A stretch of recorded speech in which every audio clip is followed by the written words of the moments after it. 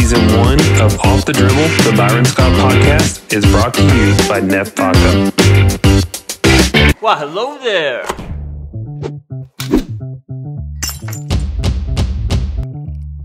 It's just me and the world's best tasting vodka. Guys, this is your boy B. Scott. This is another edition of Off the Dribble. I'm here with another one of my teammates, one of my favorite people. And this man introduced me to going out of California and really enjoying myself, seeing this beautiful water way back in the day. And this man was the number one pick in the 1978 draft, two-time NBA champion, no other than my boy Mychal T. Thompson. MT, thank you, brother, for joining the show. How you doing? Well, first, I have to correct you. Okay, what you going to correct me on? I am an 8-time NBA champion. Wait a minute. Did you just say 8? 8 times. No, I'm talking about 2 that you won when we played, not the ones that your son won or high school. And 2 as an announcer. Okay. So Well, go ahead and correct me. Yeah, 3 as an announcer, excuse me. I like to count all those rings because you saw the rings in the back there. I did. Real rings, right? So I've got 2 as a player, 3 as an Laker announcer, so that's 3 5. as a Golden State Warrior dad. Okay. Add it all up. That's 8, baby, 8. And we're going to get our 9th. I'm going to get my 9th this year because Wait a minute. Oh, okay. I was about to say Golden State? Oh, no, you're talking about the Lakers. Lakers are loaded this year. Man. Yeah. Good, God willing, they have good health. They're going to win it this year. I agree with you. I agree with you. And I've told people on a number of occasions that if the Lakers stay healthy this year, they will be the NBA champions again. If they would have stayed healthy last year. Anthony Davis went down. Once Anthony Davis went down, that was it. It was over. It was over. MT, I want to ask you a little bit about the Bahamas. We all know that you grew up in the Bahamas, and I know how beautiful the Bahamas was. I was a resident, it seems like, for 20 plus years straight that I went after every game or after every season that we had. Yeah. We would always end up in the Bahamas and enjoying the beautiful festivities that was going on. What was it like growing up in the Bahamas? Yeah, we call you Byron the Bahamian because that's right. Your off seasons came down there and you were like a Bahamian boy. Everybody would say, "Welcome home, exactly. Welcome home, Byron." And you and Magic and matter of fact, the Bahamas is kind of like the NBA's playground. Yeah. A lot of guys go over there and have like unofficial camps just to get together and train as a team and hang out as a team. But growing up in the Bahamas, man, I tell you, obviously it's a different culture, different country. Yet it's very close to the United States, probably the closest country overseas to the United States, because it's closer than Cuba is, Bimini being only 50 miles away. So we were under the British influence or society, culture, whatever, because we were a British Commonwealth. But yet we were highly influenced by American culture too, music, dress, cars, television stations. So I had the best of both worlds. And I tell you, growing up in Bahamas, Byron, it was a blessing because my father was a great provider, great father, my mother too, of course. We had a good family. And as you know, going to the Bahamas, and a lot of people listening to us right now have been to the Bahamas and realized it is paradise down there. Right. So I grew up, I was like a black Gilligan growing up in paradise down there, man, on my little island. A black Gilligan? Black Gilligan. Oh, okay. On my own private little island down there. That's what it felt like. So I had a privileged lifestyle growing up. But MT, you know, Gilligan wasn't the brightest dude in the world. So I don't know if you want to compare yourself to Gilligan by saying you were the black Gilligan. You might want to pick somebody a little bit different that has some sense, because you got sense. Gilligan wasn't the smartest dude on the island. Well, I wasn't smart like the professor. Okay, all right. I wish I could have been Thurston Howell III and had his money. I'd like to have been that. But I guess, and I wasn't a skipper out because I wasn't in charge, because I was the second youngest of 7 siblings, or 7 kids. So I guess I was just basically, let's see. I guess I could have been like Mary Ann, because even though I wasn't a girl, she had a lot of common sense. Yeah. So I guess I was the male version of Mary Ann. Okay, all right. I'll take that. I'll take that. So you come out in 78. I'm sorry. You first player pick. You are the first foreign player ever to be drafted in the NBA at the number 1 pick. How did that feel? I feel like I'm the father of the foreigners. Yeah, I mean, you kind of planted that seed for everybody. Now it's an every year occurrence. It's not a big deal anymore because so many foreign players have come over here and succeeded and done so well. But back in my day, talking about 1978, that was a rarity. It was rare. It was strange to have a kid born outside the United States be the number 1 pick in the draft. That was unheard of back in those days. Right. Now it's commonplace. Right. But it was pretty. I'm honored to be that first guy, even though people don't remember it. But still, some people like the old timers like us, we remember that, and it is an honor and a privilege. And And a very special feeling to know that I was the first one. Yeah, that is special to know that you were the first one. I got to ask you this question because I've been wondering this for years, and all the years that we played together and known each other, I've never asked you this question. You leave the Bahamas and you go to University of Minnesota, where it's cold as hell. Yeah. Bahamas is paradise, nice and warm. How much they pay you to go to the University of Minnesota? It had to be a bunch of money because there's no way in hell a Bahamian like yourself was going to go to a university like that without getting something. A lot of people ask me that question. Why would you leave Miami, Florida, or the Bahamas? And I went to high school in Miami, Florida. I left Miami in January to go on my recruiting trip to Minnesota.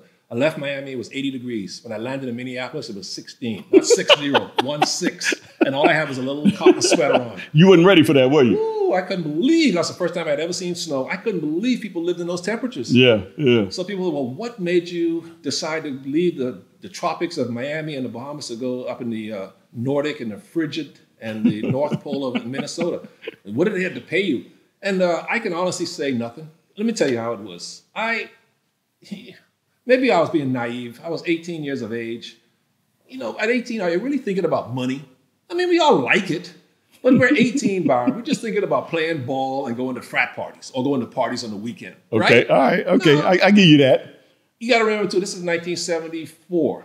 1974. So back in those days, at least me, I wasn't as sophisticated as kids are today. Mm-hmm. Okay. You know, the kids today that grew up in the AAU system, they think about being recruited when they're 10 years old. They think about being an NBA player when they're 10 years of age because they grew up in this new fangled era of basketball where everything's on social media. You're getting hyped up as the number one 10-year-old in the country, number one 12-year-old. But back in 1974, nobody was talking that way. Right. We lived a more simplistic lifestyle. You know, you came along later, but even in your era, were you thinking about being a pro when you were 12, or were people recruiting you like you were going to be a pro, or you had an entourage at 12, 14 years of age like kids have today? No, this is 1974, 30, 40 something, 50 years ago. So no, back then, I just wanted to go someplace to play basketball and not even think about getting stuff under the table. Now, stuff was being offered under the table from other guys, I'm sure. Of course. But I never really even thought to ask for it. You know, because during the years, you'd be in college, you'd hear things about some guys getting paid off, or you'd hear about recruiting trips and stuff like that. But when I was so naive, I didn't even think about asking for it. I just wanted to go up to Minneapolis, see what it was like, and enjoy the experience. Went to a couple of parties, had a little bit too much to drink, and that was it. Now, we're gonna get into this guy a little bit later too, because I want to bring him up. But Kevin McHale was one of your teammates, who ended up being a Hall of Famer. You know, great. So your front court was amazing. Trent Tucker, was Trent on that team as well? He came a couple of years later, right? Yeah. So I mean, you end up playing with Kevin over the years. Now that starting five was Ray Williams and Flip Saunders. Ray Williams, former New York Knick, great player, and Flip Saunders. Obviously, everybody knows that Flip Saunders was our starting point guard. Mm-hmm. One of those typical college point guards, smart, could shoot. He was like a poor man's version of John Stockton. Mm-hmm. Now, he didn't play in the NBA, but he had that kind of style of play. Me, Kevin McHale, and Osborne Lockhart was our other guard. So we were like three guards, and then Kevin McHale and me up front. And Kevin McHale came in as a freshman, and I was a junior when he came in, and he was a freshman. And I could tell he could play right away. He was skilled, typical big man back in those days. Good back to the basket skills, cocky as all get out. Yeah, but in a good way. Right. You know, you wouldn't think this kid's just a freshman. He was outgoing, great personality, would go out there and score on me or any upperclassman like it's nothing because he was so skilled, gangly, tall, long, looking like Eddie Munster. Yeah. You know, but he could play even as a freshman. I said, boy, this boy can play. Right. No, Kevin was a monster. But you know what, though? I did not think he was going to be in the Hall of Famer and as great as he was. Yeah. Now, he went to the right team at the Boston Celtics. Would he have been as great playing in Milwaukee or playing in Philadelphia? Right. Maybe. Right. Probably would have been, but he wouldn't have got all the accolades because he played for a great dynastic team, like how you got to play for the dynastic Lakers. And that obviously enhanced and helped him improve his game even more, playing with Robert Parrish and Larry Bird and Dennis Johnson and Danny Ainge. Yeah, I mean... So he exceeded my expectations. Yeah, when you see it, and again, it goes back to a lot of being in the right place at the right time. And Kevin obviously got with a team. Red Auerbach saw something in him like you saw when he was a freshman that they felt could take him to another level. Right. Now I want to go back to, you played for the Portland Trail Blazers. You go to San Antonio. I think it's in that order. Right. And then we make a trade with San Antonio to get you to come to the Los Angeles Lakers. And I remember the first time we had you at the gym. You were in the gym in the dark with Bill Burker on the floor. Sunday morning. Sunday morning before a national televised game that we're about to play. Yeah, some team. What team was that again? Yeah, I think it was that team in green and white, if I remember correctly. They wasn't bad. Yeah, they weren't bad. But that trade that day, I mean, what did it feel like for you to be traded to the Lakers? I couldn't believe it at first when they first told me because, like I said, this is 1987. 86. So back then we didn't have the means of communication like we have today. They couldn't text you on your phone. We didn't have cell phones. Right. So I was in San Antonio, went home. We had a game that night, so I went and took my phone off the hook so I could take a pregame nap because we had landlines back then. Landlines, right. What's that? So I took my phone off the hook so nobody would call me and wake me up for a couple hours. And so I got up, took a shower, put my phone back on the hook, and just drove to the arena, Hemisphere Arena, the old Hemisphere Arena. Oh, yeah. And during that time that I was taking a nap, people were trying to call me from the Spurs. Hey, to tell me, Michael, you've been traded to the Lakers. Don't bother. You don't have to come to the game tonight. But I didn't know, so I just got up and went to the game anyway. And me and Alvin Robinson were always the first guys to get to the arena. You remember Alvin Robinson? Oh, yeah. That boy was good. Funny guy, too. Tough. Yeah, he was tough. Yeah. Great defender. He was like a version of Russell Westbrook, that type of player. Yeah. Very athletic like that and fast. So we were the first ones to get to the arena that night, which I got there like 3 hours before game time. I walk into the arena, into the locker room. The trainer, John Anderson, was there. He was a big-time kidder, like Gary Vitti, former Laker trainer. Yeah, John Anderson was like that. They're always kidding around, always joking around. You never knew when he was serious. So he looks at me, and I walk in. He goes, "What the?" He can't curse on these. Yeah, you can. Well, I don't curse anyway. But he said, "What the F word are you doing here?" I said, "What do you mean? What do you mean? I'm usually here this time every day." Says, "You're not an effing Spur anymore. Get the F out of here." No, he didn't. Yeah. So of course you thought he was joking. Yeah, I thought he was joking. Yeah. Right. Said, "Oh, yeah, right." And I got to my locker. He goes, "Where's my uniform?" I said, he starts cussing me out, and I thought he was serious. I didn't know he was serious. And now we traded your bleepity bleep to the Lakers. I said, "Yeah, right. Where's my uniform? I just want to get dressed, okay, and get ready for the game." And he kept insisting I got traded. I didn't believe him until somebody finally from the Spurs front office came and says, "No, Michael, we just traded you to the Lakers." Wow. I was like, "What?" Wow. Oh, my goodness. Now, listen, I had a good time in San Antonio, but we weren't going to win a championship. We weren't going to beat you guys. Right. We weren't even hardly going to make the playoffs. But I love playing with Alvin Robinson and Johnny Moore. Yeah. Artis Gilmore was on the team. Kevin Duckworth was a rookie there when I was there, but he got traded a couple of months before. Mike Mitchell was there. David Greenwood. So I enjoyed playing with those guys, even though we weren't a great team. So I wasn't really looking to leave. I figured this is my lot in life. I'll enjoy my time in San Antonio Spurs. They had great chicken fried steak down there. Good Tex-Mex food. Coming next to LA, that's where you can find the best Mexican food. So I was enjoying my time in San Antonio. But when they finally convinced me that I got traded to my boyhood favorite team, because I grew up a Jerry West, Gail Goodrich, and Will Chamberlain, Elgin Baylor fan in the Bahamas. Wow. And the Lakers was always my team. Even when I was in the Blazers, I was a fan of you guys. Yeah, I wanted to beat you. But I figured if we can't win, I hope the Lakers win, which you guys always did anyway. And we never could beat you guys. So when I finally got a chance to play with my idol that I grew up watching, Kareem Abdul-Jabbar, I was like, wow, I'm going to be a Laker? And I knew how good you guys were anyway. And I was nowhere close to ever winning the championship. I said, this is my chance to win a ring? I couldn't believe my good fortune and how blessed I was.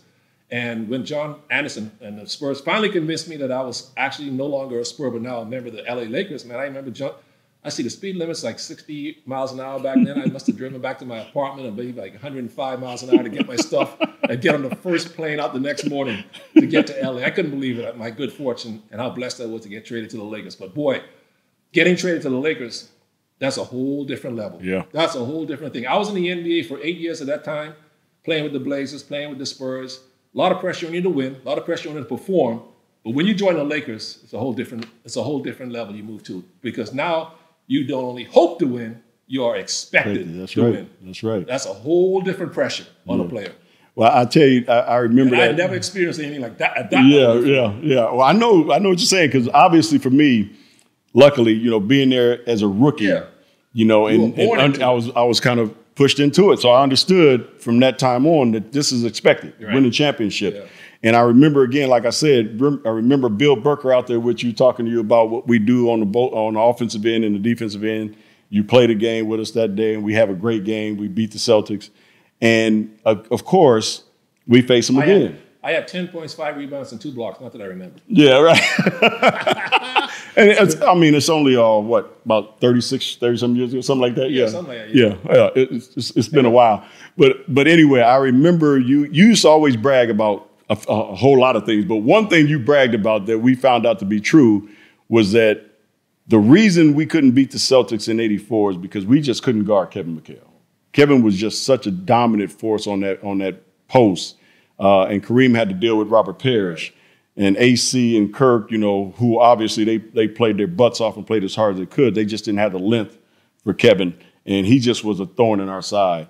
And I remember when we got you in the trade, the one thing that you said to us, guys, don't worry about Kevin. I got him one-on-one. I can guard. I know him extremely well, so don't worry. We don't have to double team him. And boy, oh boy, when we play him in 85, and you shut him down, or was it 87? 87. And you were able to guard him one-on-one, we was like, wow, because we hadn't seen that. We hadn't seen anybody that was able to guard him. You played with him in college, so you knew him extremely well. And what was that like to come in and be that boisterous and say, I can guard this guy? That's number one. And number two, to deliver and we win the championship. Yeah, like I said, man, when you joined the Lakers, so much pressure came along with it because you are expected to, as Bill Belichick says, do your job. Yeah. Pat Riley treated us like men and made sure we held each other accountable. You had to deal with Dennis Johnson and Danny Ainge. Yeah. So you had your hands full. So I couldn't. James had to deal with Larry Bird. Yeah. Like you said, Kareem had to deal with Robert Parrish. So if I got McHale and I got to step up, I can't expect these guys to help me because they got their hands full already. Right. So they got to be worried about me too. So I knew that I had to come down there, and I knew that's why they brought me here to help out against that great Celtic front line. And Bill Walton was there too. Remember? Yeah. Oh, yeah. Arguably the greatest front line in history of the game. Yeah. And so I knew that since they brought me here, and depending on me to uphold my end of the bargain, I had to make sure that I had to make sure and do my job. That's why I used to get over to Gold's Gym, even after our hard practices, to just work out and try to get as strong as I could. Well, I tell you what, MT was very strong back in the day. I mean, this dude was extremely strong. He was great post defender. And I can tell you guys, honest to goodness truth, we don't win the 87 and the 88 championship if we don't have this man on the team because he contributed on both ends of the floor, and he was just such a great teammate. We had a lot of laughs in the locker room, too. So I'm going to take a drink because I didn't earlier, and MT is going to drink later. But I'm going to take a sip. Little sugarcane rum from the Bahamas. Of the rum from the Bahamas from my man, MT. And we talked about those championships. Now I'm going to segue into personal life. We like we said, we've grown up together and we watch our kids grow up together. You have three boys. You and Julie have three boys and have done an unbelievable job with all of them. I know most people know of Klay. A lot of people probably don't know Michael as well and Trace as well. But you've had three boys that's been very successful. Klay obviously the most successful of your kids with the 2 championships with Golden State. How does that make you? 3 championships. Should have been 4. Yeah, we should have. Well, you got 8 rings. We should have, we should have 2 more. Yeah, to be honest with you. But how do you feel? I know it makes you proud. But just give us a little bit of an indication on how you feel as a dad to have 3 sons that you and Julie raised to be so successful. Well, the best thing, you're a father yourself, and any parent listening to us right now, it's not so much what kind of success your kids have in their careers. Obviously, that's really important, but the kind of people they turn out to be. Yeah. That's the most important thing. And my 3 boys are really good young men. They're very caring young men, respectful young men, respectful of others, caring of others. And that's what we're most proud of. Yes, we all know about Klay's professional accomplishments. Trace right now is playing with the Chicago Cubs. Mm-hmm. Hopefully he'll be with them again next year. But we like the young men that they've turned out to be. They're very conscientious of other people's feelings and people who are less fortunate than them. And that's what I like about them so much is they have good hearts. Yeah. And they care about other people too, not just themselves. And they understand and appreciate how blessed they were as kids growing up in the homes that they had. And they would like to see other kids have the same experiences and opportunities that they've had. Mm-hmm. So that's what I like most about them. Obviously, we can talk about their professional success. Before Michael got to play with you in Cleveland for a minute. Yep. He made the Cavs for a minute, and he was.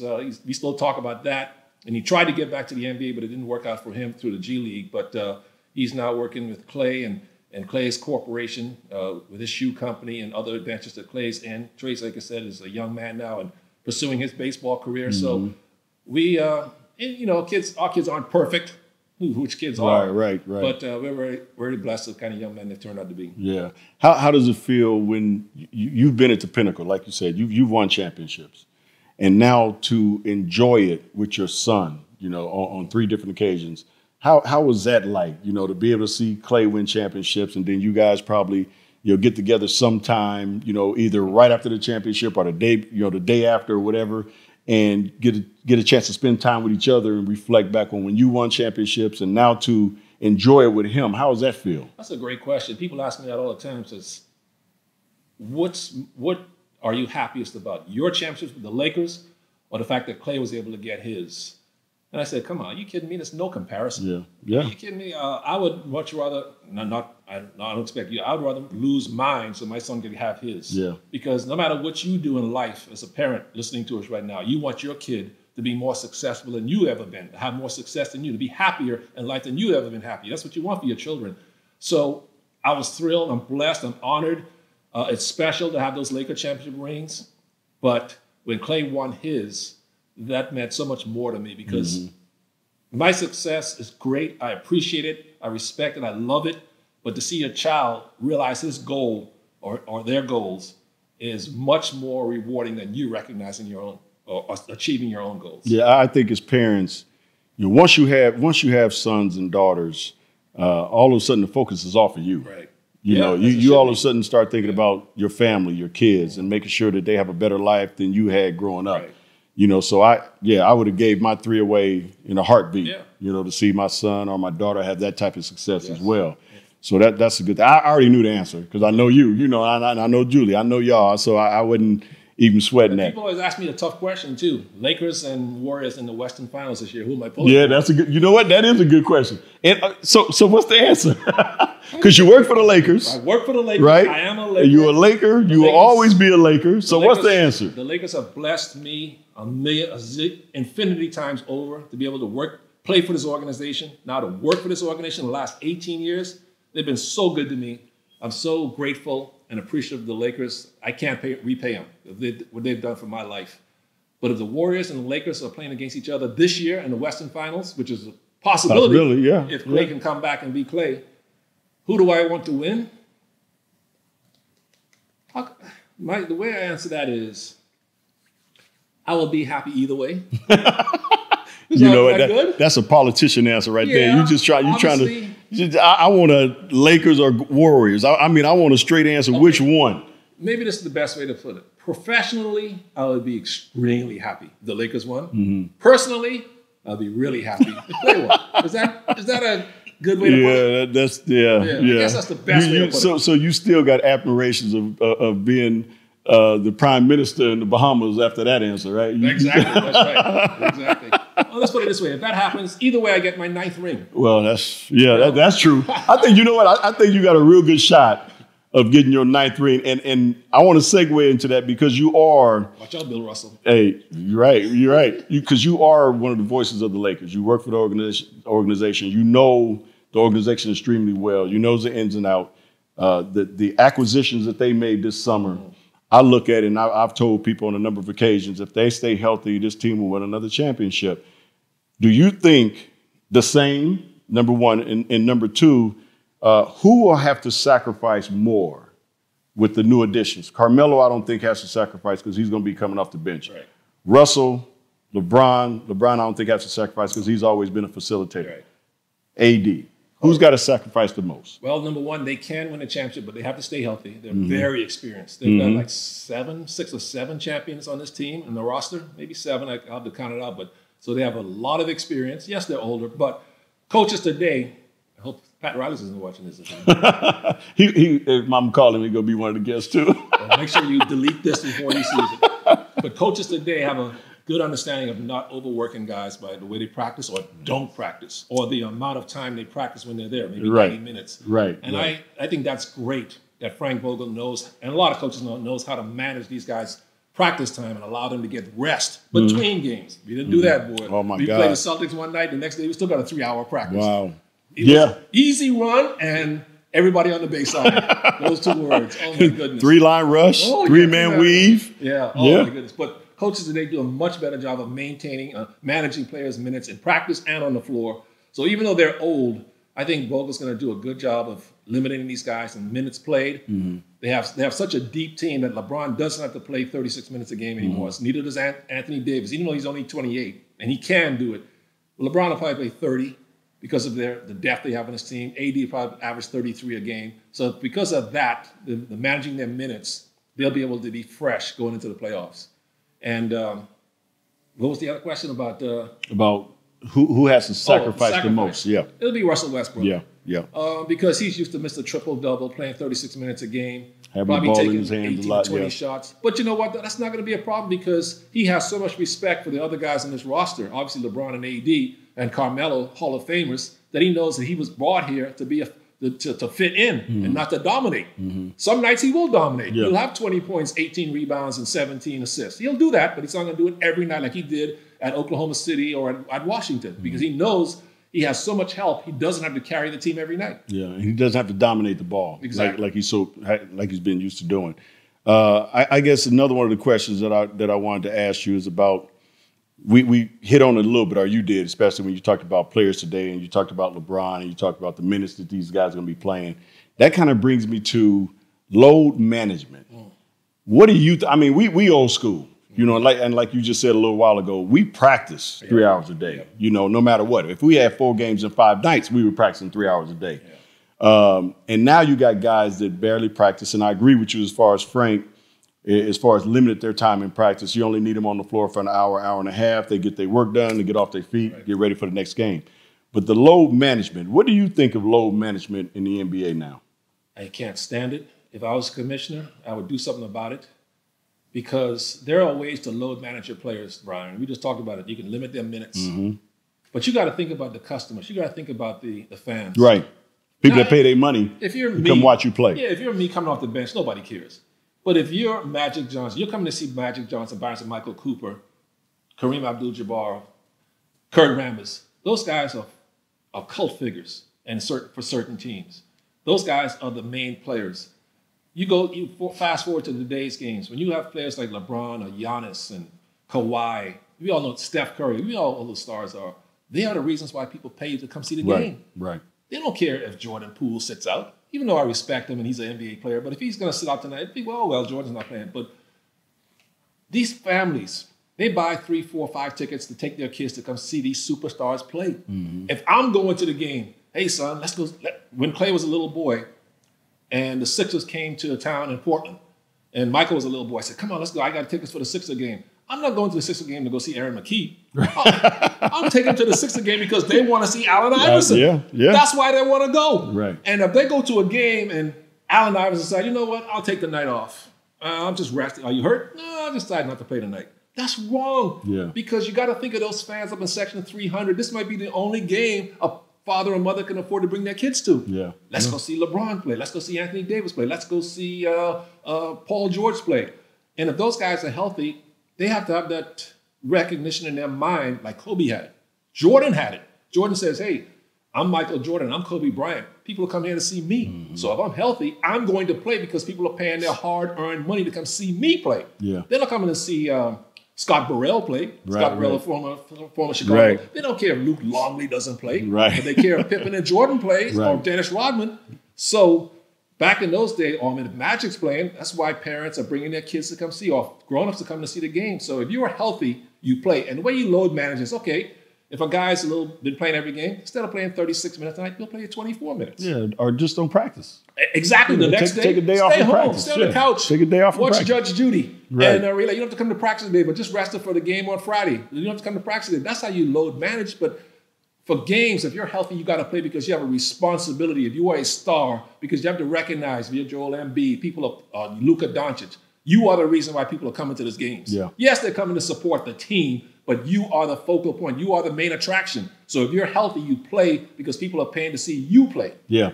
You know, it's funny that you mentioned, MJ and you mentioned Kobe because the last year I coached Kobe, there were games where he was sick, wasn't even feeling well. And I would even tell him, I said, KB, why don't you just take the night off, because you don't feel well. Gary said you got flu-like symptoms. And he was like, I can't. I got to play. These people paid their money to see, to come to the game. I got to play. Yeah.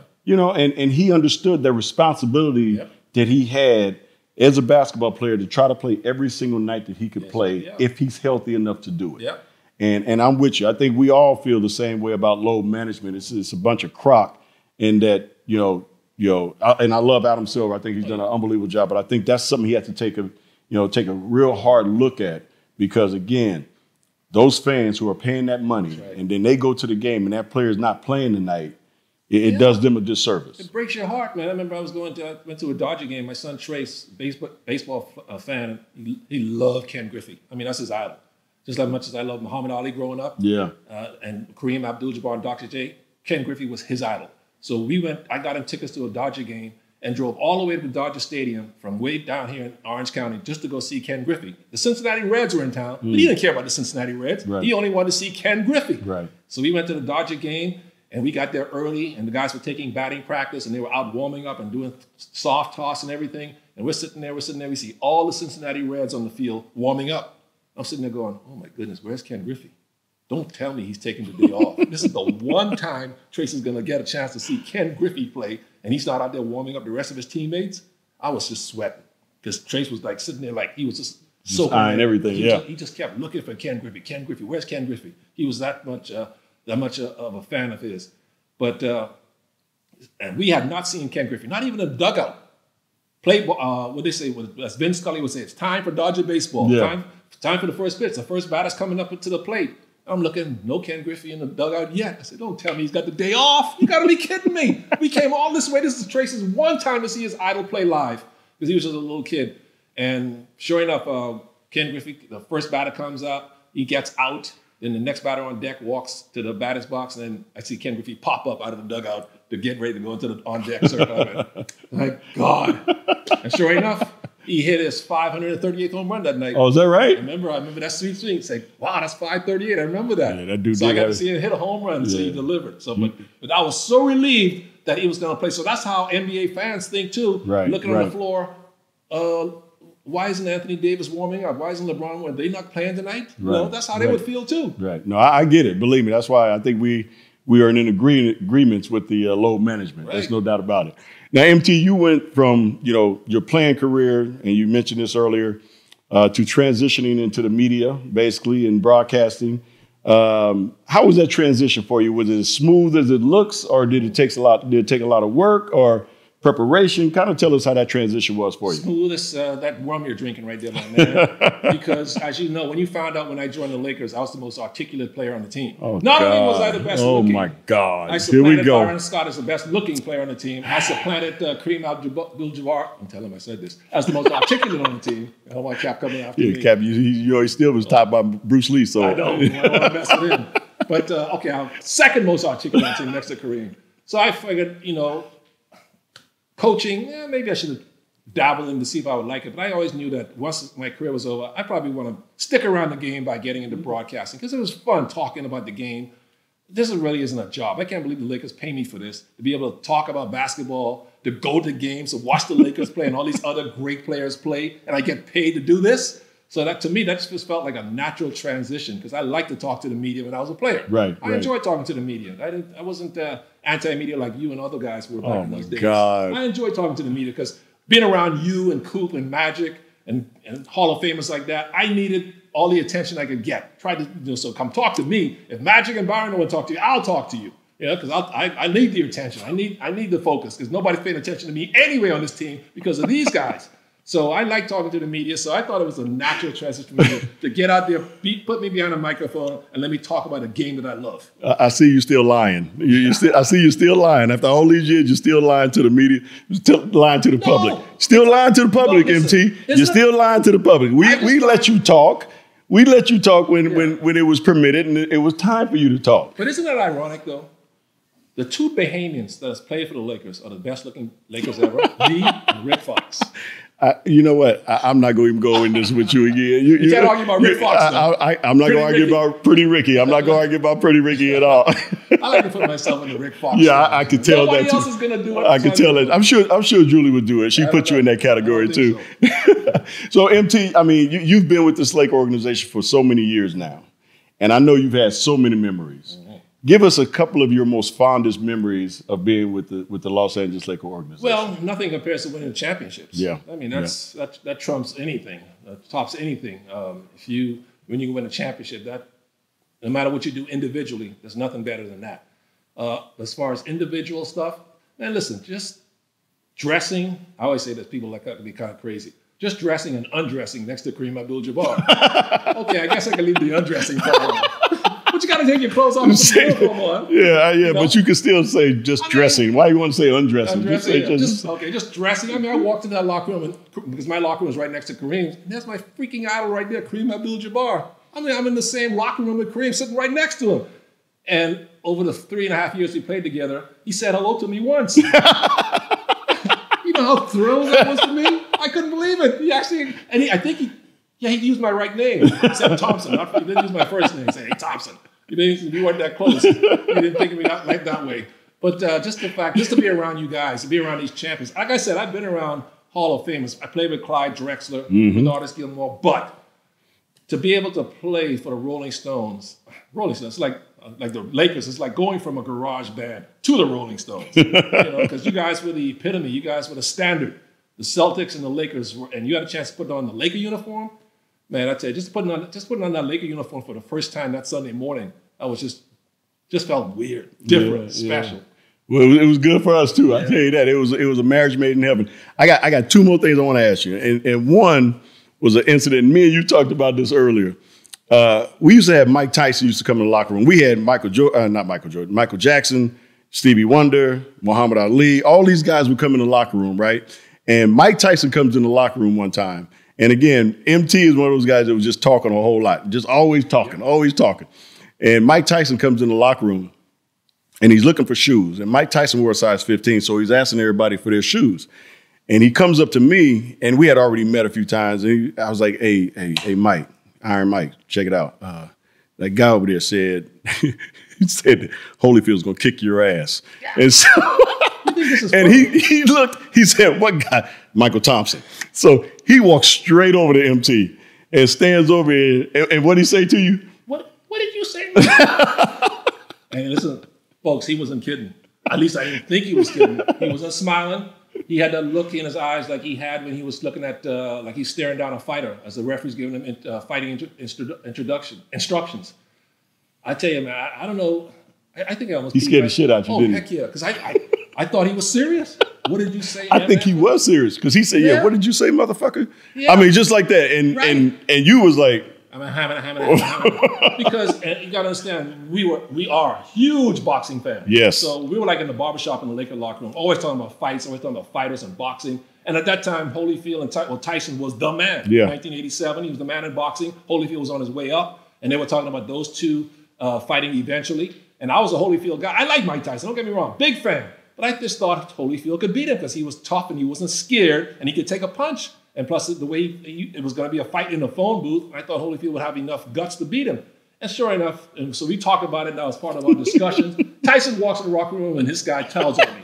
I couldn't believe Byron did that. I like starting shit, so I figured, what the hell? Let me see what you do when he walks up to you. Tell you, folks, I know what it's like to be intimidated on a different level. I was intimidated playing against Kareem and against Artis Gilmore and Bob Lanier and those kind of players, but this was different because this guy could have hurt me. Yeah.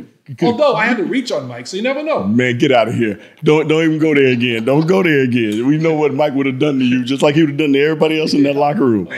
Oh, final question, MT, is what is a story that you love to tell, but not a whole lot of people know? And it's probably a story that you tell to friends and family, but not a whole lot of people in the general public would know this story. They could be a serious story, a funny story, but give us one story that you would love to tell people. It can't be anything that's nefarious or dirty or sort of shady. Well, you never did that anyway. Yeah, I didn't hang out in clubs as a player. I didn't go hang out in the Playboy Mansion. I was invited there as a Laker to go over there, but I never really. Yeah, I did. Yeah, I never listened. So I don't have any grotto stories to tell. It was great. I literally led kind of a boring life for an NBA player. I would go play.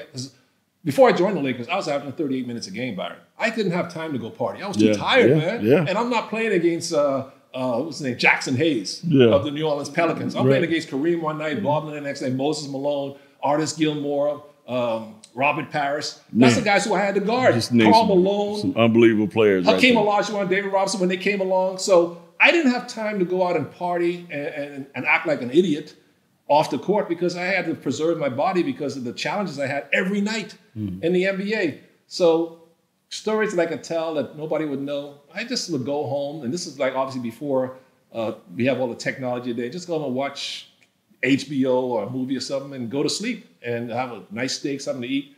But stories that I could have, secretive stories I could tell that not bad, but nobody knows.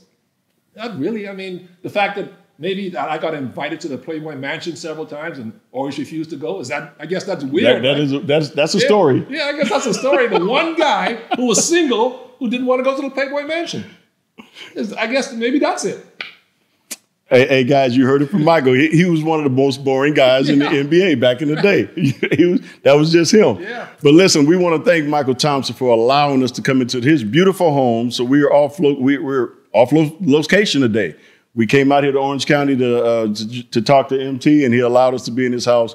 This has been a great visit. MT, always a pleasure, my brother. It's so good seeing you. Great to reminisce. It keeps us young. Yes, it does. This is another edition of Off the Dribble with your boy Byron Scott. Until the next time, guys, we'll see you later.